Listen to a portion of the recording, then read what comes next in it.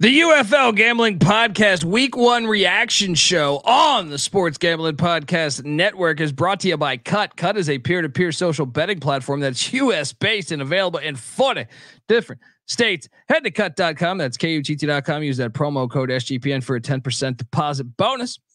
We're also brought to you by Underdog Fantasy. Play their pick'em for a chance to win 100 times the amount of money you can enter in NBA, MLB, NHL, college hoops, and much, much more. Sign up today using the promo code TCESGPN to get 100% deposit match.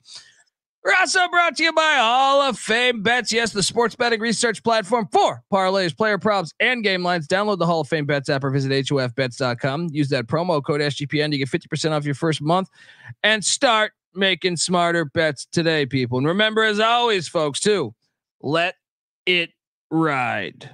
This is Brian Bosworth, aka The Boz, and you're listening to SGPN. Let it ride, brother. Peace out. Boz out.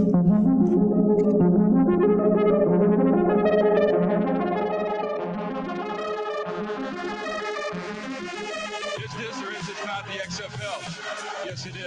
Do I not currently have a pulse? Yes, I do. Let's play football. Welcome to the UFL Gambling Podcast. I know it said XFL. We're working on music. It is now the UFL. We got a week in the books, and I'm excited to talk shit.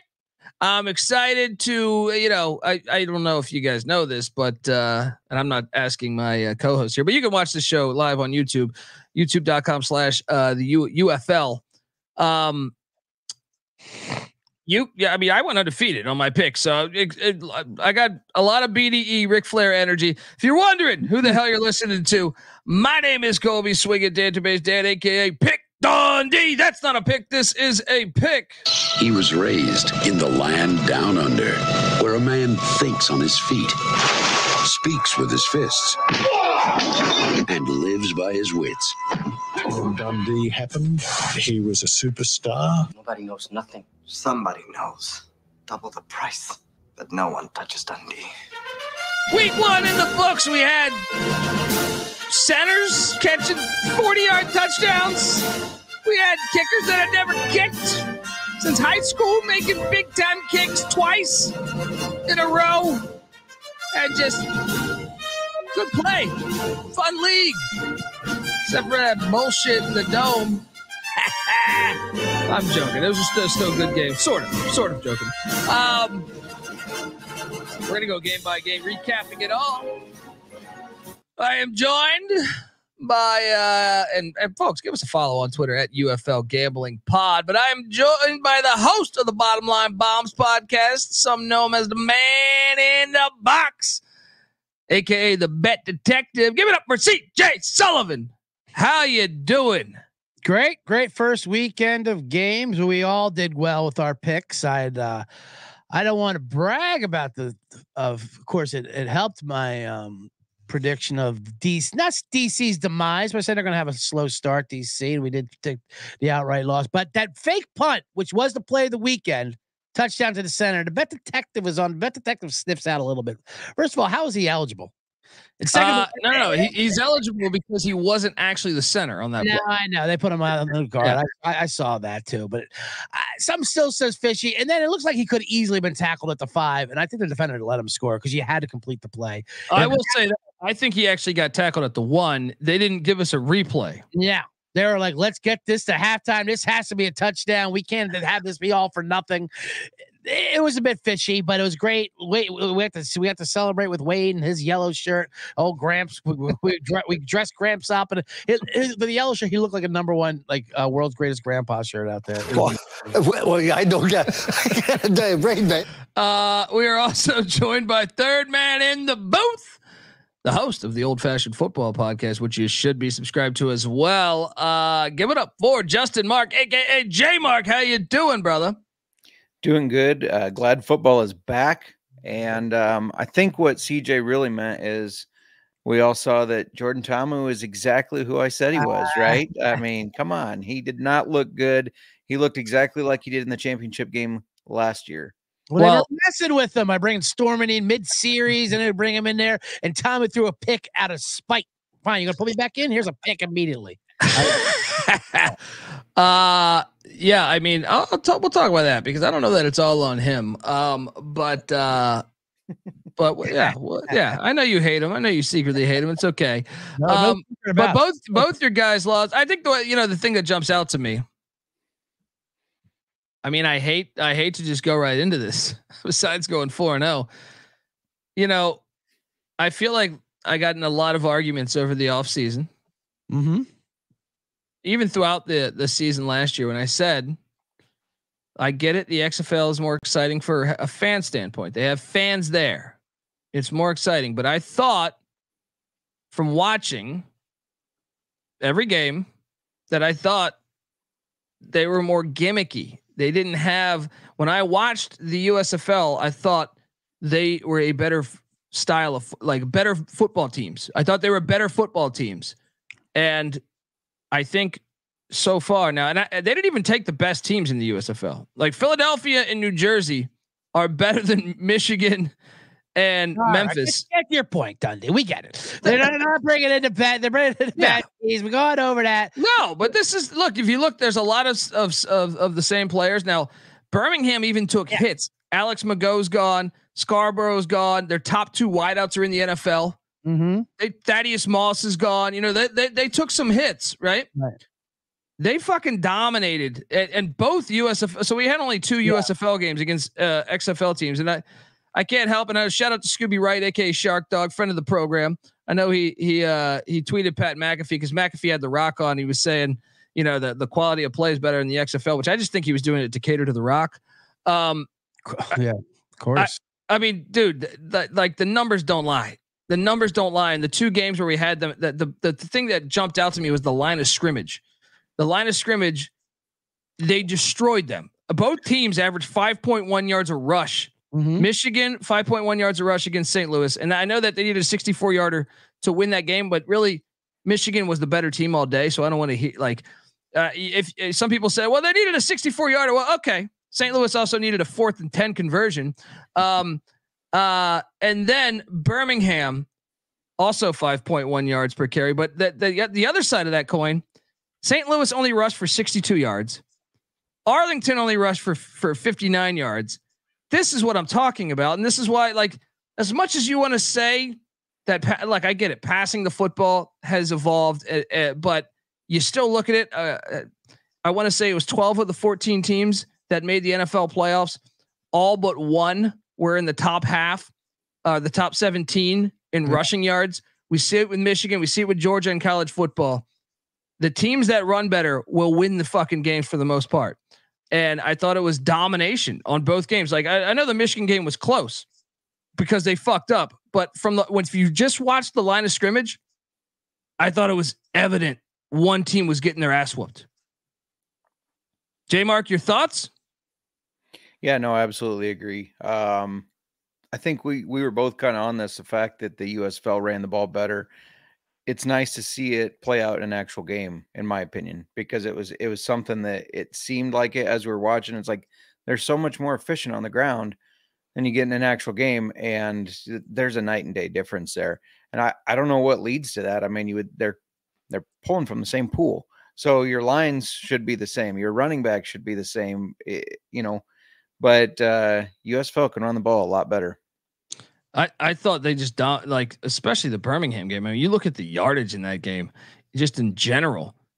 But they had 183 yards on the ground at 5.1 yards a carry. That's some Ron Dane, Wisconsin Badger shit from you're getting 5.1 yards a carry and you're running for that many yards. Dominating performance there. And once again, that was I know that they returned a lot of their offensive line. CJ Marable's back, Ricky Person Jr.'s back. But they are breaking in brand new wideouts with the exception of Kane. Okay, Sternberger's back, but there are some guys that are new, and for them to just pick up where they left off, I think is a testament to Skip Holtz and the Stallions. They look dominant. They look far better than anyone in this fucking league, to tell you the truth. CJ, your thoughts on that game specifically? On Birmingham? Yeah. Yeah, like we said, well, besides Luis Perez looking good early on, you're right. They were too much. They're the cream of the crop, and you're right. And you're right about your overall points about the USFL teams. having a superior offensive line and just established that that's the way they built their teams. I think they did that intentionally. Well, I just feel like in general, like when I watched I wanted the XFL to succeed last year. I wanted any of these spring leagues to succeed.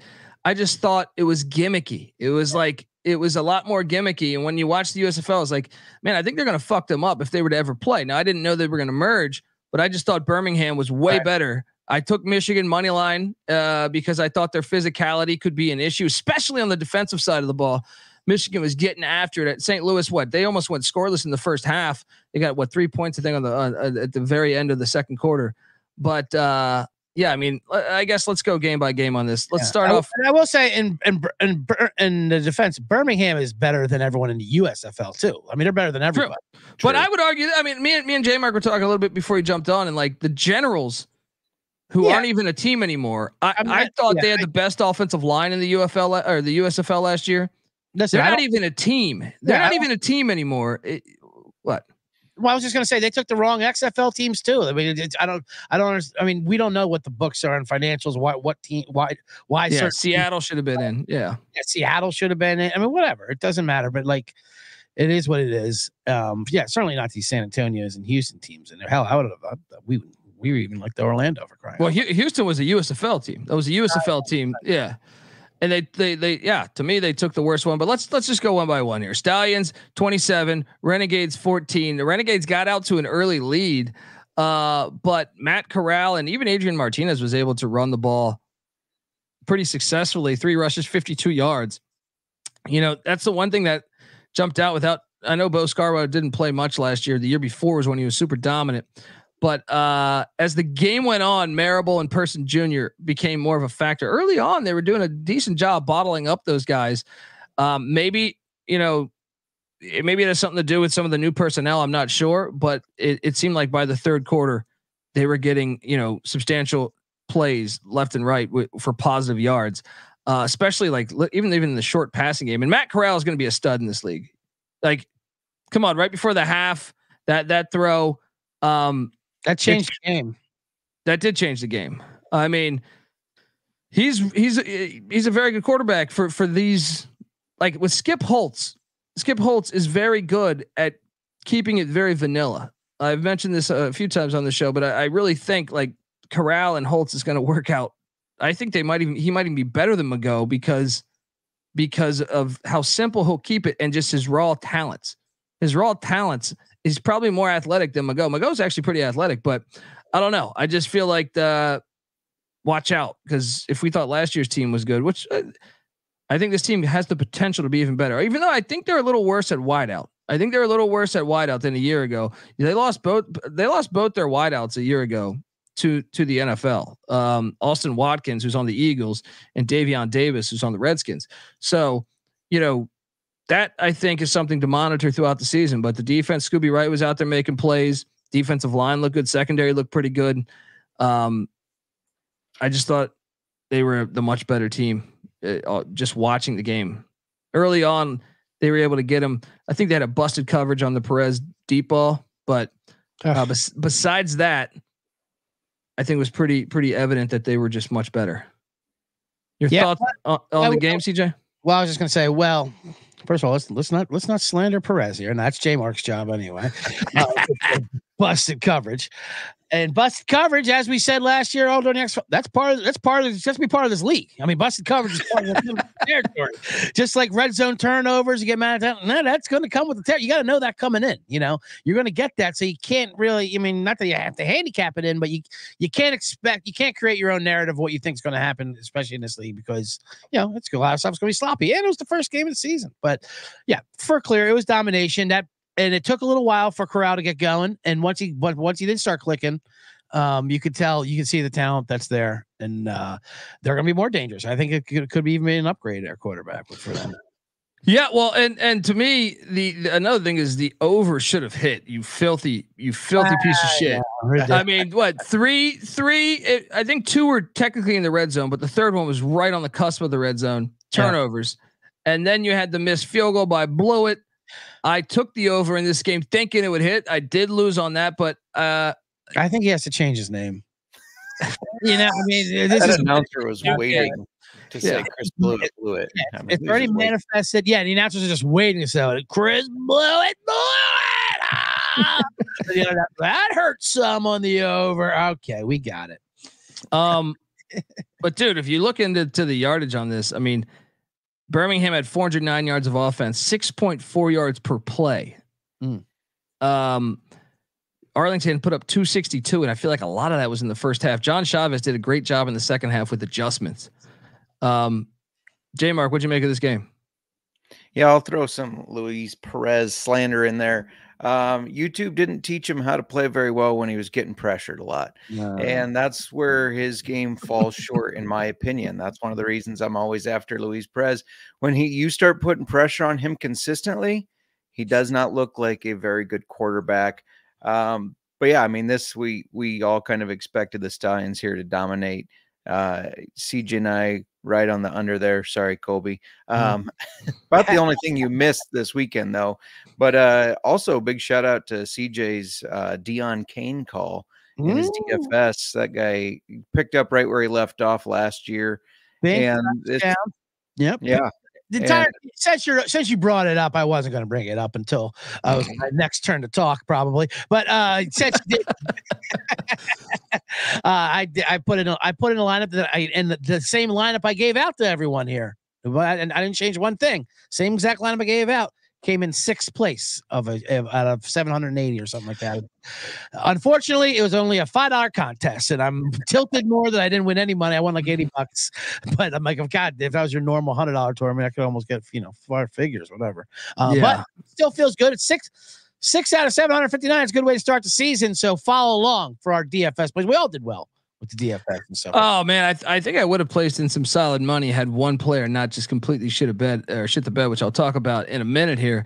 But folks, I want to tell you that right now you are listening to Sports Gambling Podcast Network, and of course, this is the UFL Gambling Podcast, all the Sports Gambling Podcast Network. SGPN is home to 20 plus gambling podcasts. All are completely free. This week's featured show is the MLB Gambling Podcast. Baseball is back, and so is the MLB crew with their daily free picks podcast. If you aren't subscribed to the MLB Gambling Podcast, what are you waiting for, folks? Play ball and get on over there and subscribe to the MLB Gambling Podcast. All right, we are back talking UFL. I gotta hop down to the next game because I feel like this is where I really look like a fucking genius. And I just want to talk shit to JMark here because I told him this pussy ball with Tony Meatball ain't gonna work. Michigan's defense is fucking grimy. I like it. And one could wonder if EJ Perry just doesn't throw a couple picks. If they don't throw a forward pass, I think they probably win 21-7 or 21-3 or something. If they just stuck to the basics. But this game was obviously it was I think some people would say their favorite game of the weekend based on the endings. A lot of drama down the stretch as the Battlehawks battled back, took a lead, then got the 2-point or the 1-point conversion to grab the lead. But the Panthers then returned a kick and basically made a kicker who hadn't made a kick since high school made a 64-yarder. He made 2 of them. I mean, yeah, unbelievable. They froze him and he made it. Then he drilled it again. Like, oh, he's not gonna do that again. He drilled it even better, dead straight, 64 yards. Could have been good from 70. Like, oh, he hasn't attempted one since high school. Hasn't attempted one since high school. What the hell has this guy been doing with his life? Is he Roy Hobbs? Has he been shot in his stomach and he's been missing for 15 years? What do you mean he hasn't attempted in high school? Then JMark told me he played soccer. What kind of American is he, for crying out loud? Well, I'll tell you this. A lot of times they say, "Oh, I heard."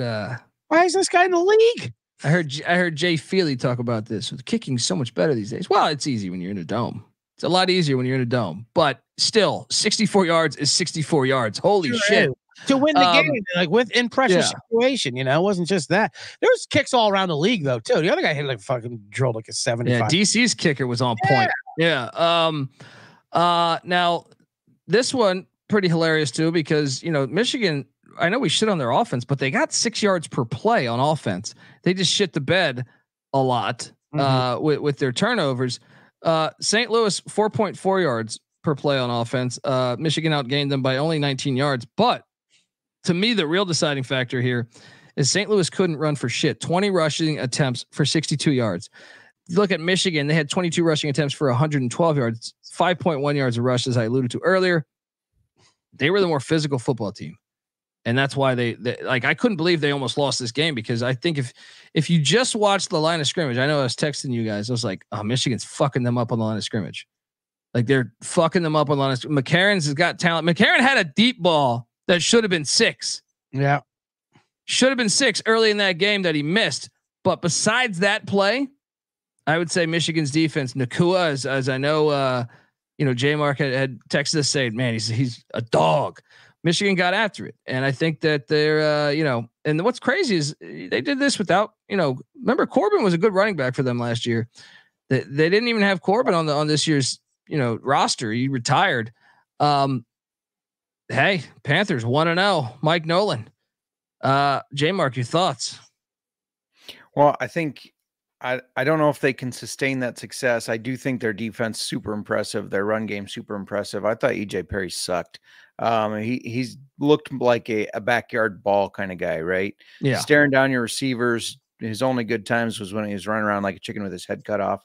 But more disappointing was just how the Battlehawks showed out. I mean, they should have had the better receiving crew, and they moved the ball in the air all right, but in just that run game, it was terrible. I mean, you got Wayne Train Gallman, who an NFL talent, who just, he couldn't get anything going. So maybe they need to look for some fresher legs than him.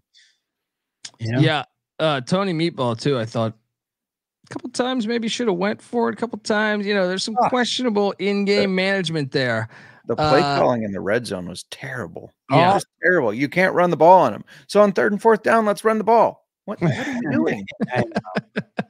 CJ, what'd you make of this one? There was a couple, and you're right. And I do think Michigan did deserve to win. I like that. Their defense was impressive, and I knew they were a good defense. I didn't, and Perry was bad. Although he gave me 20 fantasy points, he was my fantasy starting quarterback. You walked that fine line. And if that freak interception in the end zone doesn't happen, I might be in first place here. Not talking about a 6th place roster. I'll tell you that. That's true. Wade Gallman in there. But you're right. Well, hey, Tony Meatball did what Tony Meatball's. He's my Luis Perez. I've been calling him from day one. That's exactly what Tony Meatball does. Right? That is not a shocker to me that Tony Meatball has a pick like that. But and Marcel Aitman with a touchdown, who's also my to be considered list. So I put on the DFS, who had the touchdown. I thought St. Louis was going to luck box their way into a win like they do at the beginning of the season. They're a team that picks up steam as they go along as well, though. And AJ McCarron's kids got to see him lose on the road at Simon in the Ford Field. And to me, like you never want to see your quarterback averaging just 5 yards of completion. That means everything was checked down city. He was not able to complete a lot of deep passes to really, get that defense, off edge essentially. Yeah. And I will say I joined JMark. This was my only loss. I did have the Battlehawks, as I thought. And when AJ missed that deep connection early on, I felt good. I was like, oh, well, this should be there all day. You know what I mean? And then after that, Panthers locked up, and he didn't even attempt anything downfield. It seemed like.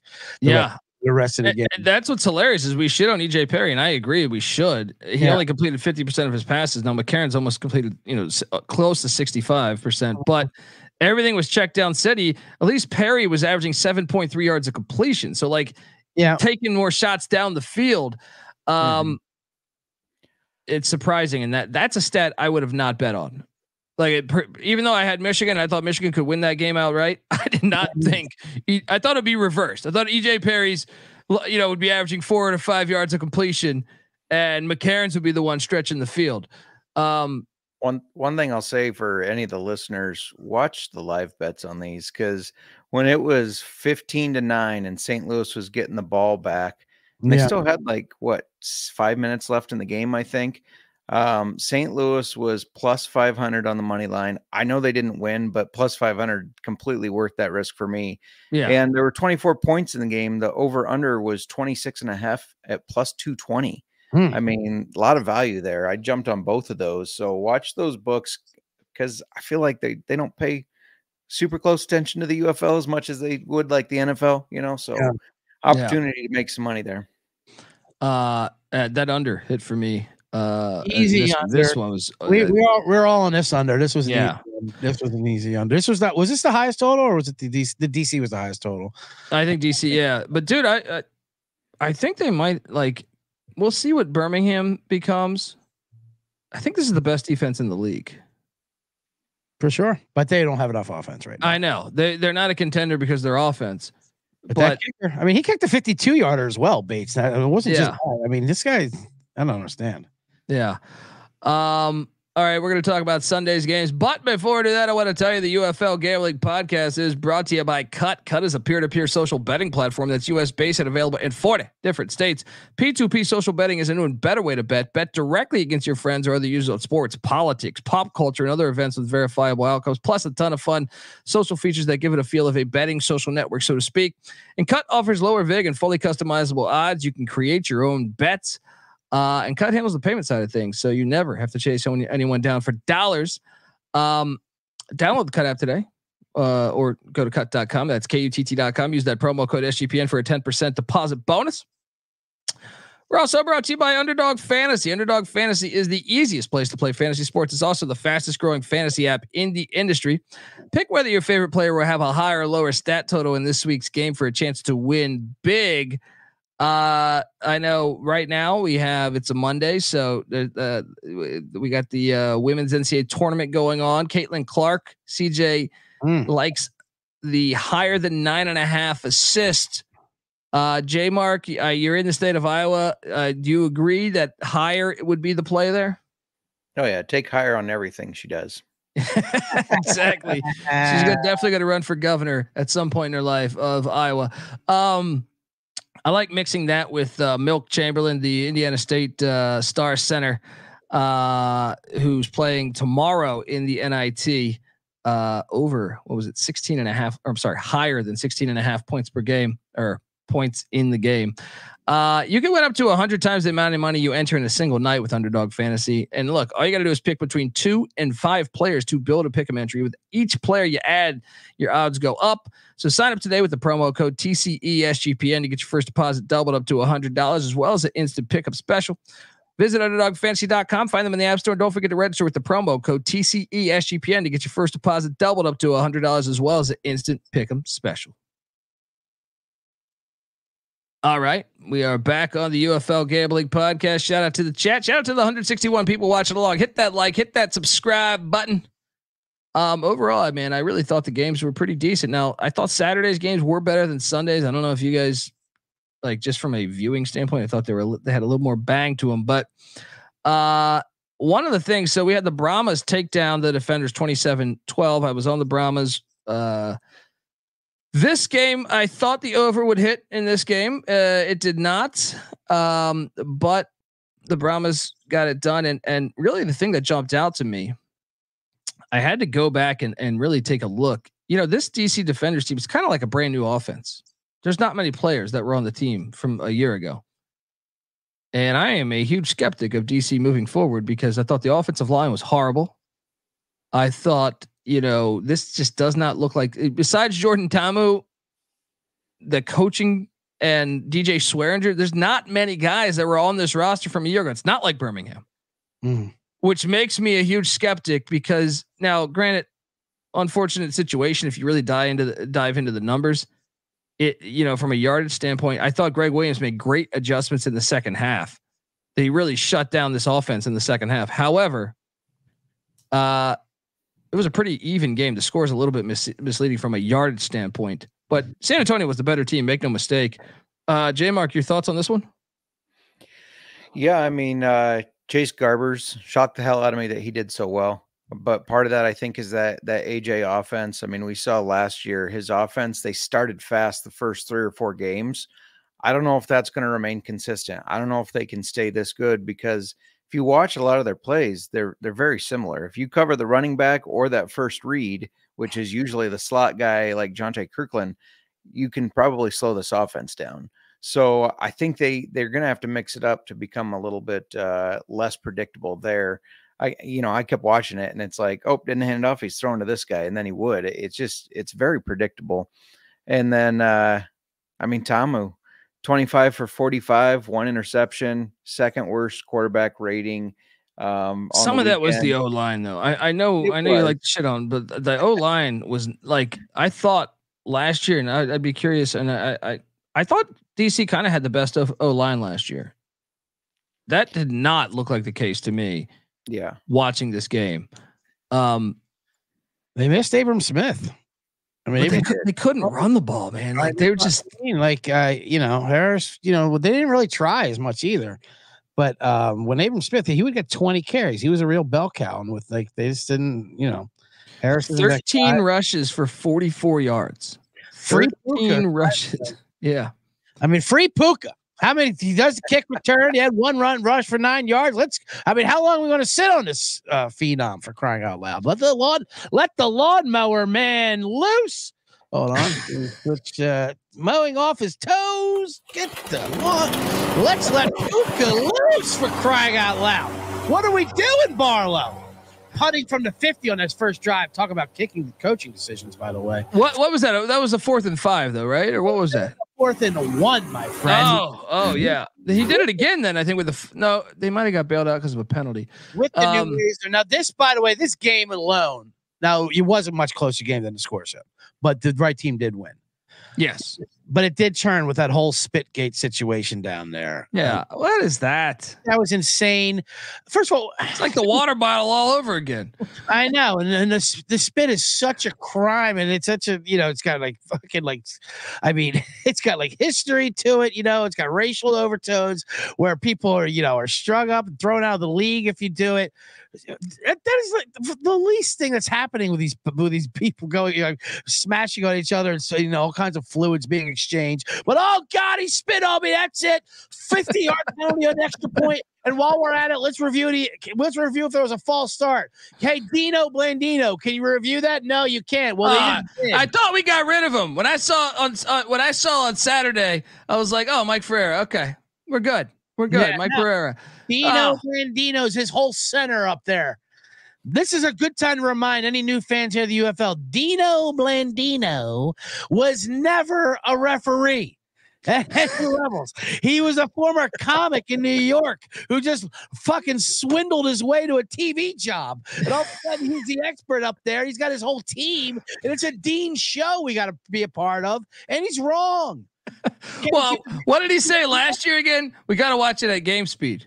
I'm like, what are you talking about? Replay's point is to not watch it at game speed. Yeah. You fucking asshole. The TVs can't have an advantage over the humans. So how about the 5 minutes he spent reviewing the one false start that was a false start? It's like, it's obvious after the first. Okay, it's obvious. Forward. Why? Oh man. One thing that did jump out to me, guys. It sucks that Anthony McFarland's on this team that doesn't run the ball, because I think he's the best running back in the league. Like, you put him on Detroit and goddamn, they might win the whole thing.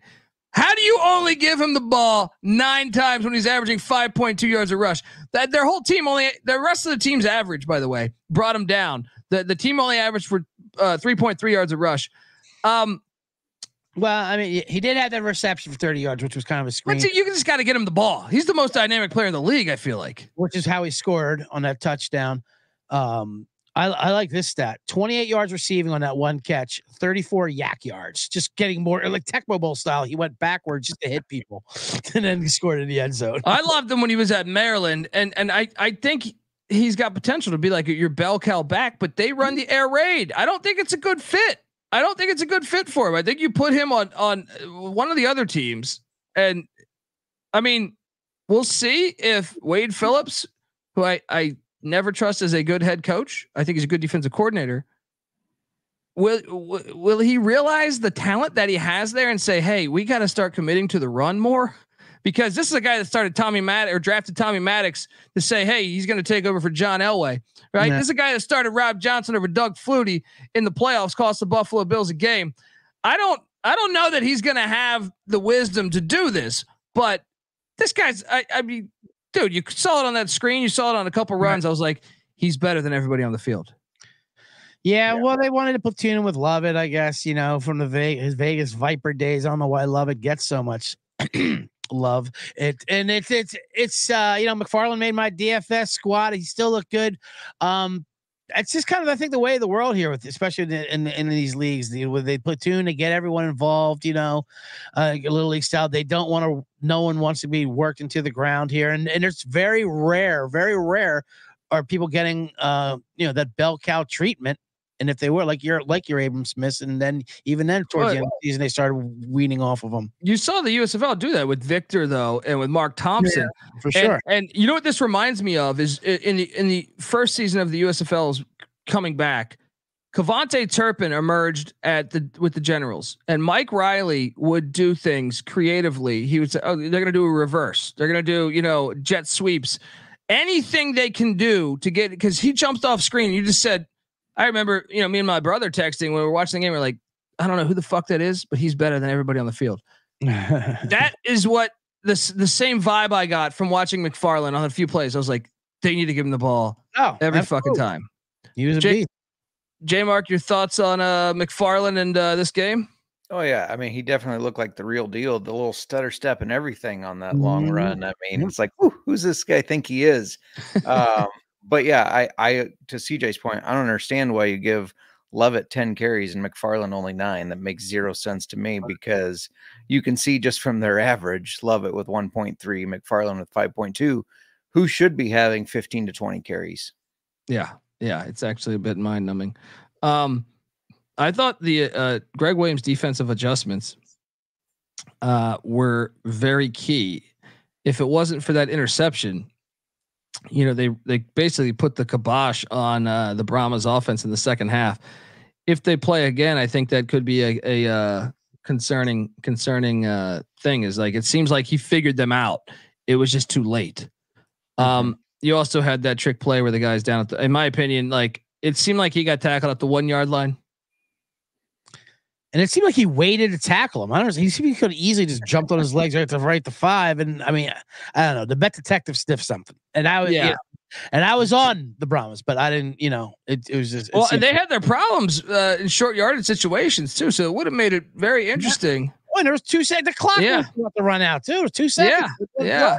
More than interesting. And they didn't show it. My biggest thing is they didn't show us the side replay. And I'm like, every other play, they're showing us the side replay. I'm pretty certain when I saw it in real time, I thought he was down at the 1. But UFL week 1 debut doesn't look as good if the guy gets down at the 2 or the 1. That looks much better as a touchdown. Absolutely. The play of the weekend. They already had the thick 6 graphic ready to come up. You know what I mean? Like they were going to stop now. I think you're onto something here. And then the finale, we all locked this one up. I did hit my lock and my dog. This one. Okay. I know I said a bunch of good things about the USFL. However, I'm very concerned about both these teams, but specifically Houston. I power ranked them in the preseason as my 8th ranked team. All right. They are still going to be the 8th ranked team, because watching them now, the defense might have a few playmakers, but this offense can't block for shit. Guantanamo Bay. I almost felt sorry. He was holding on to the ball a little too long also, but they couldn't run the ball. I know Mark Thompson didn't play, Pledger played, but still, I don't know that they're going to have success running the ball. I kind of like a couple of the guys on their defense side of the ball. Ruben Foster obviously was big. Toby Johnson also, former general that played well. I feel like the score is deceiving in this game too, because I feel like Memphis owned this game. I mean, Houston only had 174 yards of offense. Memphis, I'm concerned though, for a team that's this talented, their run blocking was awful. 1.8 yards a rush. The reason why I didn't cash anything on my DFS lineup was because Darius Victor didn't do diddly poo, to quote Jim Mora there. Dude, I mean, if it wasn't for Carnell Lake's defense, I was surprised that Memphis struggled this much. Vinny Papale with a great touchdown in this game, but I tell you, he did do something. Vinny Papale Jr. from Delaware. He tap of the toe. Case Cookus, though, I mean, to go back to our McCarron's, Cookus looks fine. He's still only 5 yards of completion, though, man. I know, he threw the ball 40 times. Who the fuck is this team? I was surprised they threw the ball that much, but at the same time, it was an ugly game. With Darius Victor and Titus Swin, 14 rushes, 3 yards. Cookus and Davis, the wideout, got all their rushing yards for them. They only had 34 yards rushing. I am very fucking concerned. I still think they're, if they can fix that, they could be very good. But that's a red flag right now for me. And I'm surprised they threw the ball that much. JMark, your thoughts on this game? Yeah. I didn't think Cookus looked that great last year. I said I didn't think he looked as good as he did year one. But he was coming off an injury, remember? He was coming off. Yeah. Yeah. I didn't think he looked that great in this game. I agree. The running, especially when you have Darius Victor, I know he's getting up in age as far as running backs go, but this dude's a bowling ball. And when he carries the ball 10 times for 3 yards, he can fall farther than that normally. So that's how bad your run blocking is. But I agree. If they can clean that up some, I'm really curious. Between week 1 and week 2, we saw a lot of transactions last year. A lot of guys cut, a lot of the reserve guys picked back up. I'm curious to see if we see that again this year. And for Memphis, if I'm Memphis, you're looking at the guys that you had in camp on the O-line and say, somebody can block better than this, right? Yeah. I mean, you got it. To me, I power ranked them at number 2 in the preseason. Yeah, no. I don't know that I can have them number 2 until I see that figured out. But I mean, it is just one game, and maybe, and you know what it could be too is Houston might just be that good on the defensive side of the ball. Like there were plays where Houston's defense was looking really fucking good. It was either that or Memphis's offense was that bad. Obviously Reuben Foster was an animal in that game. But this was, I thought for a second, I was like, man, if they backdoor this bullshit, because Memphis dominated this game. They dominated this game. But yeah, CJ, your thoughts on this one? They did. And I relearned real quick. Not this game, but maybe it was just the defender game. Yeah. Defender Browns game. How open that back door is in this league. Like I forgot about the onside, the extra points. Like, oh yeah, no, you're up 15 means absolutely nothing. That's just a standard drive down the field. So the back door was definitely open. But listen, Memphis was all of our locks. It felt like it was in control the entire game. I mean, they dominated the time of possession. It almost seemed like they weren't even afraid of Houston doing anything. So I don't know if they didn't open it up, but either way, it was kind of just a dull game way to end this weekend out. The right team won, but yeah, also there's there's some red flags going up for this Memphis team. That's for sure. I'm not too overall confident with them. I mean, those are ugly numbers. Like you were saying, like JMark was saying about Victor, 10 rushes for 3 yards. I mean, that should never happen. I know he did have 5 catches and they targeted him that way and he had like 30, 40 yards that way. They utilized him there, but like he should not have less than 50 yards ever rushing the ball. I thought they'd be a little more balanced. Yeah. I thought they'd be, especially they have 3 good running backs, in my opinion. I thought they'd be more balanced. They got the win. They survive. We're gonna do our power rankings and get out of here. But I was curious. So next week on Saturday we got Brahmas at the Showboats, followed by Renegades at the Battlehawks. Then you have the Stallions at Ford Field taking on the Panthers, and then the Roughnecks at the Defenders. Which game is the game you want to see most out of those 4? Is it Renegades, Battlehawks? Because one of those teams are going to be 0-2. I don't think, I was looking at the schedule. I don't think Renegades get a win until week 4 or 5 when they play Houston. And I don't mean to jump ahead of him, but for me, it's Stallions Panthers. You have that offense against that defense. I'm excited to see how that pans out and to see if the Panthers can get just a little bit more going on offense to complement that strong defense. Well, that's the thing. They had their quarterback retire, right? Their starting quarterback retired. Yeah. If I'm them, if I'm Mike Nolan or whoever their GM is, I don't know if it's player coached or if it's coach, GM as much as it used to be, but you can find quarterbacks. What league or what? I mean, first off, we know Slaughter's out there, right? Mm-hmm. But I'm saying like we've seen this. I feel like was it DeAndre Johnson's out there, right? So it's like you can just go get somebody and I think he's going to be better than EJ Perry. You can still have EJ Perry on that roster for depth, but just you're one player away from being like, I like their receiving core, man. I think their receiving core is a lot better than it was a year ago. Yeah. As far as the game I'm looking at there, I think you called it right up the top there, Colby. The Arlington St. Louis game. It's in the Dome Saturday night. This is what the league wants to show off. They want to show off these fans. I think St. Louis has a big bounce back game, and I want to see if they can bounce back or if there's real trouble with this team, because I had them ranked. I had them ranked second, I believe, power ranked before the season, and I was not happy, obviously, with that opening effort. I think they bounced back. I mean, obviously they're a much better team at home. That Tony Meatballs and that crazy crowd, AJ and the family. So that's gonna be an exciting game just to see that crowd reaction. Because like I said, like we said, it was a bad scheduling. There's some of these fields, like the opening weekend, to have like that.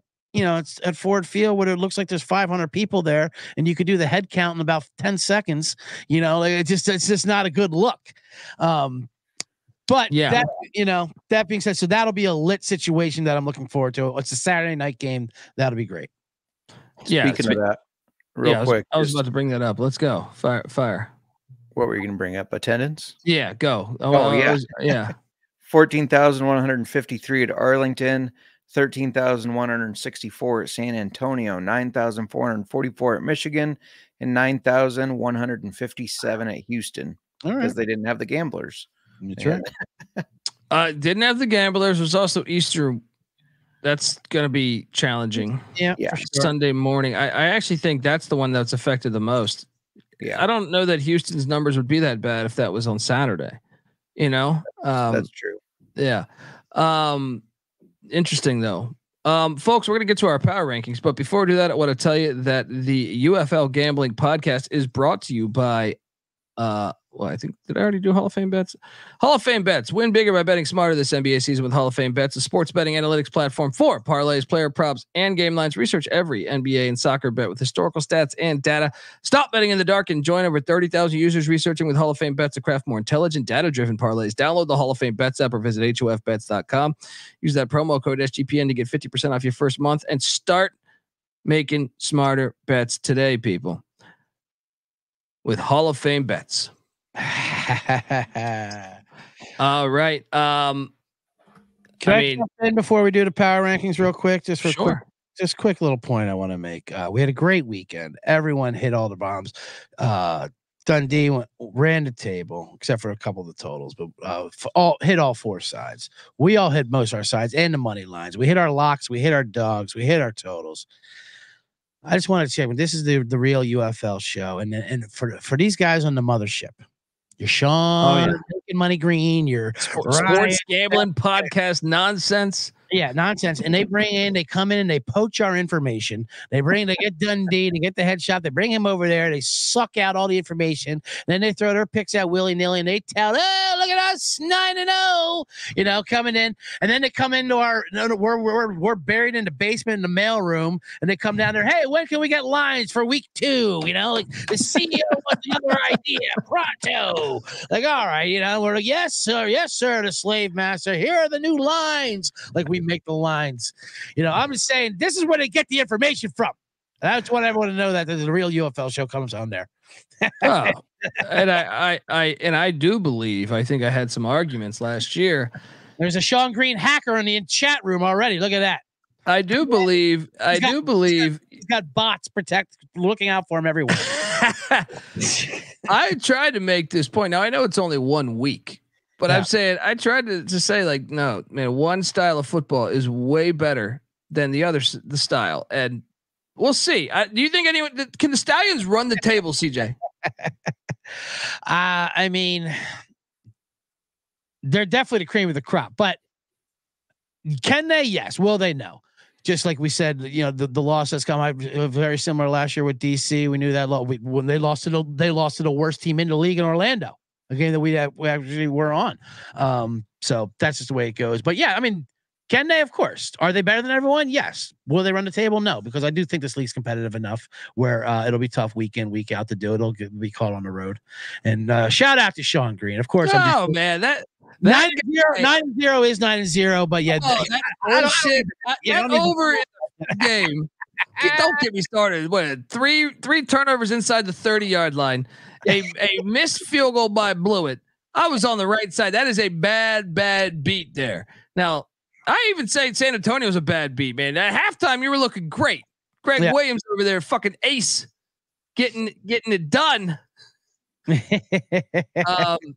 Anyway, power rankings. Should we go worst to first or first to worst? I do like I like Sean coming in here just to get some blood in the show, get some blood. Like we got Colby fired up, and that'll create attention. He doesn't realize how many people we've been yelling at all day with the back-to-back shows. I don't think you guys realize how many people I've argued with on Twitter over the past year.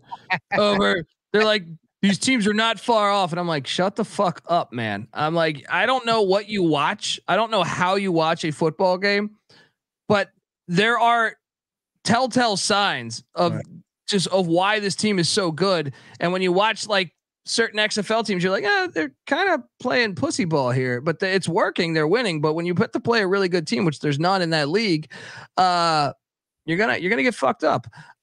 Anyway, power rank 8th. It pains me to say this because I just propped up the USFL, but the Houston. I love how they have an XFL name though, so we can blame it on the XFL. I don't know how you have Houston not 8th. The defense looks all right, but the offense, I got to put them at 8th. Yeah. I mean, sadly, there's an argument for DC the way they played it, but just with the result wise. But no, I go Houston 8th. They were just terrible. Same. Yeah. I think that's probably they're 1 and 8. I think we're all gonna have. We have figured out. Yeah. At 7 to me is St. Louis. I mean, reasonable. I don't think they're. I don't have any faith. I can't go that far, but go ahead. I'm willing to listen. I love it. Okay. Well, let's listen. Yeah. Because I saw Greg Williams. Yeah. Shut down that offense in the second half. That was encouraging to me. Right. Now I still have a lot of concerns about DC on the offensive side of the ball, but at least I can count on Barlow and Williams to make adjustments. We saw it. I can't count on that from Tony Meatball, right? Their offense and their home crowd, maybe there's something there, but I'm not impressed. I think they're a pussy team personally. I'll put them at 7th. Yeah, I was kidding about DC, although I have DC around mid pack. I got to put Arlington 7th. I mean, come on. They like you said, like JMark said, as much as I'd like to troll with Perez, once he gets pressure on him, I mean, they know they had a tough quality opponent there, but they're up early, and then they had nothing for a team that was up early. They had nothing, and it seemed like that should have been more of a blowout than what it was for a team that jumped out to an early lead. I thought Arlington actually had more red flags than anyone, as far as who put up a reasonable effort that no one's really talking about, kind of under the radar. Yeah. So we'll see with Arlington, St. Louis this week, buddy. But JMark, who's your 7th ranked team? I'll do it. I'll put DC down there. They didn't have an offense without Abram Smith. Tamu couldn't overcome the pressure and the mistakes. The offensive line sucks. I know the defensive coach is good. I still have questions about their defensive talent. So yeah, I got them at 7 there. All right. At number 6, I think this is where you get. I got DC right now at number 6. Mm-hmm. I still don't have him there just because of respect from Reggie Barlow. I do think that is a huge element there. Like, I think they could quickly jump to 3 because I do think they're probably, dude, that guy coached in the MEAC and D2 and shit. Like, you have to make adjustments nonstop at that. So I do think, if there's a team that I could be off on the most, I think it's DC. Yeah, but I think that their offensive line looked really bad, but we knew there was going to be a big transition. They lost all the receivers. They lost Abram Smith. They have enough in the bank. At least Barlow does, at least for me, where I'll give him time to, figure things out, where I'm not going to say like they have no hope. Like for some teams, I don't look my 6th team is a team that won. I'm putting I'm putting Memphis down there. Well, I was less impressed with them, as a winner than I am then with either Arlington or DC. To be honest, well, the only reason why I have them ranked above is because they actually did get the win. But I thought Memphis's defense looked pretty nasty, though. Yeah, sure they did. They were playing fucking Houston. But still, I mean, you can't take that away from them. They still look, you know what I mean? Oh, I can take it away from them, and I will make it. And he will. Yeah. So at six, you're right. Their defense did look good, but I mean, still, there's slap on all the paint you want. The house still needs renovations over there for sure. So he's got Memphis at 6. Yep. JMark, who you got at 6? Renegades. I guess you guys could just say I'm hating on the quarterbacks I don't like in Tamu and Perez by sticking him at the bottom, but Perez is a guy that if you can figure out how to pressure him, I don't think he can win games. But they're not bottom of the pack. Their defense is still pretty solid, and the run game was okay. I think the run game can improve. Yeah, that's my number 5 team is Arlington. I still think this roster is better than a lot of other rosters, including a couple ahead of them. Yeah. And they played Birmingham. I think we might be overreacting. Birmingham, I think, is just way better than everyone in the league. But based on one week sample size here, I think for me at 5th, I still trust that roster though. I still trust that roster, and I think it's better than. Like I trust the physicality better than I do say St. Louis. St. Louis, where I worry now. The only thing is St. Louis has that home crowd, but I just think they're a little bit better of a football team than St. Louis. Take it for what it is. One weekend. Who you got, CJ, at 5th? We're at 5th. I believe I do have St. Louis at this point. I've already ranked Arlington. I've already ranked Houston. I've already ranked them, and I've already ranked Memphis. So, yeah, give me St. Louis at 5. Another team that I still give them. They have enough in the bank as well where they can right the ship. Once they get home, they're a completely different team. There was a tough fought, ugly battle versus Michigan. And which team I still think is probably better on. I think if Michigan plays at St. Louis, it's a different result. But for now, it is what it is. I'll put St. Louis at 5. There we go. JMark, what are you doing? Yeah, I got the Battlehawks at 5 as well. I don't think we're going to really know who this team is until week 3, because I think next week they go home and they're going to look really good. They're going to win the game pretty easily.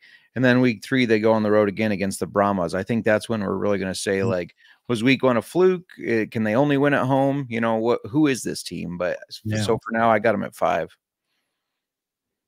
All right. At number 4 for me, I have the Memphis Showboats. Not super impressed, but you got the win. I was impressed with the defensive side of the ball. The offensive side of the ball, you got to figure some things out. But based on your talent on the offensive side of the ball, I thought they underachieved. But I still say they won. They never trailed in that game. It was a pretty dominating performance, despite them almost blowing the cover. They're at number 4 for me. CJ, where are you going? I haven't ranked my DC defenders yet, so I want to put them at 4. Just like I said, I just think they're having a little transition point, but I'll give them a mulligan for this game. And I think like if there wasn't that spit gate, I think this is a lot closer game than it appeared to be. So and when you throw in the kick, yeah, the kick and in the or the punt pass shit, you know what I mean? Punt pass, the spinning, the respinning, the false starting, the Dino Blandino. Just get rid of all that nonsense. Let DC Jordan.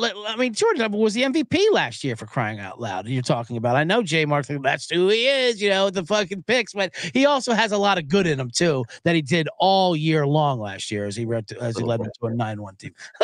He gets a little bit.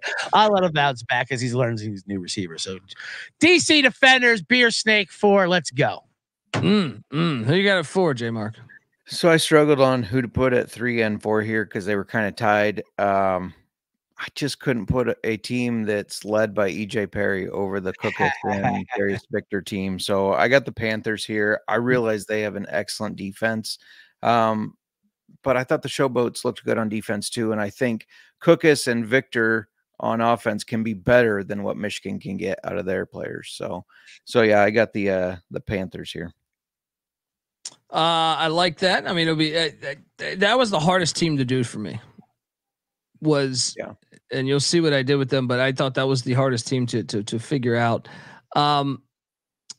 For me, at number 3, I went San Antonio, mainly because do I think this team could end up number 2 easily if they give the ball to Anthony McFarland more? Yeah. If they find creative ways to get him the ball, but I just can't trust it yet. I do think that score is a little misleading, and I thought they got blanked in the second half.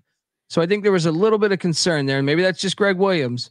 But when you play some of the other teams that I think do have good defenses, now obviously Houston doesn't have a good offense, but Detroit could give them some, or Michigan could give them some issues. So I put them at 3.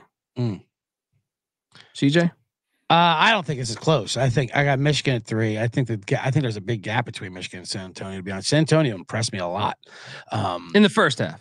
In the first half, their talent jumped off the screen, though, and like you said, that is like a Greg Williams in the second half. That's another reason why I have DC ranked so high. I like San Antonio. They were 12-1 before that game, and our own friend of the program, Stormy, gave them out for their futures. They were the dog to win it all before the game. You won't get that number again. That's good CLV already. But they look good. They look real good. So I got. I'm talking about Michigan at 3. Michigan, and I can see Michigan sliding down. They'll look with that kind of defense. They'll be in every game, but they're going to have ugly games all year. So Michigan's going to be sliding up and down all year. You know, I mean, their ceiling on Michigan isn't as high as San Antonio's in my mind. Hear me out for a second on that. All right. Lewerke is a true lawn chair. He was just signed like a week ago. Yeah. If I trust him to be a better throwing quarterback than EJ Perry, and to me, one of the things that I think he can do is not make turnovers. Like he could be like Chase Garbers to me, of like, hey, your job is just to manage the game, don't make turnovers, and then you blend that with a decent run game and a good defense. Sign me up for it. Anyway, shout out to you, by the way, as well, for calling out Chase Garbers having a good game, because I was not ready to believe it. His first game starting in a while, and you were like, no, he's gonna. You were on that. I watched him. I knew, I'm a college guy, buddy. So I knew about him in college. Yeah, I knew the full scouting report on Chase, and he was good. Yeah. JMark, who's your third ranked team? At 3rd, I got the Showboats. I just think if they can get Cookus looking a little bit better and just get a run game, I mean, that's really what they need to get Darius Victor going, that they could be one of the better teams in this league. If they were to able to get the run game going, they could be the biggest threat to Birmingham to me. Yeah. But after what I watched, I don't know that I can power rank them there just off of. I thought out of the whole league, to me, the worst offensive line out of all 8 teams, it was Memphis to me. We'll see. Maybe it's just 1 week. Maybe maybe they pick up some guys like you said. At number 2, I have Michigan. I think they have the best defense in the league. I think that jumped out to me week 1, that their defense is something to fear. And then you add that kicker to the mix, and the fact there's so many domes. He's gonna be playing. He's gonna be kicking. They don't need. All they need is Lewerke. Just someone did not turn the ball over. You can get 3 points every possession with that. And shout out to the UFL kickoff once again. I was enjoying almost every return. But yeah, Michigan's the number 2 team to me. Their defense, their run game, I think is decent. Even EJ Perry's mobility can be a factor. They should utilize it more. Stop trying to make it like the fucking NFL, Mike Nolan. Take his skill set and maximize his skill set. Said they got him dropping back like he's fucking Broadway Joe. How did they not know he was going to run into any big play they needed? It was quarterback draw. Like anytime. That's what I'm saying. But they should do more creative shit. QB powers, you know what I mean? Option read stuff. They should do more that utilize, know who the fuck he is. You know what I mean? He's not the type of guy to throw 40 times a game or whatever. I know he didn't throw 40 times a game, but that's not, he's just not a drop back quarterback. QB powers. Yeah. QB Powers, man. Back. I love it. Get it go. Hey, Cam Newton. They did that shit all the time with Cam Newton. Absolutely. Absolutely. You know? What are you doing here? Number 2. I pretty much already tipped it off. I got the Brahmas as my 2, and we all Birmingham number 1. Like I said, their talent jumped off the court. You're right. Second half, not as good, but I think that was more Greg Williams. So I like San Antonio. JMark? I got them at 2 as well. Honestly, I don't expect them to stay there. Just because we saw this last year with AJ Smith. His offense looked great. He was making Long John Silver's look good, right? And Chase Garbers did look really good. I just don't know if it's going to be continued success. But for now, they look the part, and we'll see if they can stay there. So I got them at 2 for now. If they utilize McFarland, they could be a real threat to Birmingham too. I mean, he looked like the best player in the league. Yeah, I agree. Skill player, at least. But do I count on Wade? Do we have faith in Wade Phillips to take advantage of his talents? I don't know. 1 is Birmingham. We all have Birmingham. There's a chance that I think you could put Birmingham against the Washington Redskins. They could win. Let's go. How big is that gap between 1 and 2? It's big for me. Yeah. You can get one of JMark's RVs in that gap. Park that, no problem. But you know what it is, man? As I was going through, I think they have more continuity than almost any team. I think that's true. I think 4 out of the 5 offensive linemen were with them last year. Sternberger was with them last year. Both two of their backs, Marable and Person Jr. Jamar Smith's still on that roster to help the other quarterbacks. The secondary, I feel like Tillery and Burns have been on that team for a while. Scooby Wright and the other linebacker, Elijah Sullivan. They just have guys that have been there. I think that their defensive tackle too. His name's Tillman. I think he's been there a couple years. So I think that might be some of it, but also I think the coaching aspect. Yeah. Anyway, we'll be back Thursday. We think. Yep. We'll be back when we get lines. Whenever we whip them up in the dungeon slave mail room for the mothership. Folks, get on over to YouTube. Well, first get on over to Twitter and give us a follow at UFL Gambling Pod. And I believe that's the same on YouTube, correct, JMark? That's correct. YouTube.com/ at UFL Gambling Pod. Yeah, so I fucked that up in the beginning. My apologies. Hit that like, hit that subscribe, and shout out to Simon who says, "Good show, guys. Come back when you get lines. We will." Yeah. Until next time, folks. This is the UFL Gambling Podcast. You better start thinking about yours, and we out of here. Run and shoot. We can really run and shoot. And the whole team's looking and the whole world's looking with the cameras. Run and shoot. We can really run and shoot. And you know what to get.